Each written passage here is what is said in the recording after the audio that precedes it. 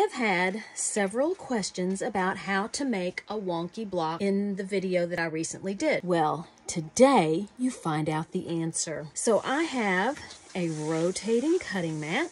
Here is a block similar to the one that I cut for my video.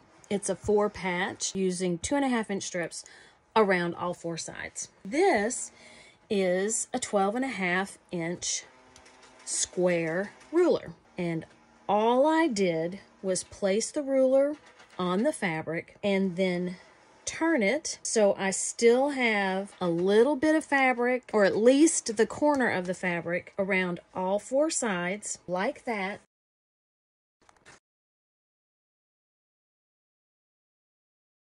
I've cut all 4 sides, and then when you put this edge along a straight line, you have the illusion of a wonky block.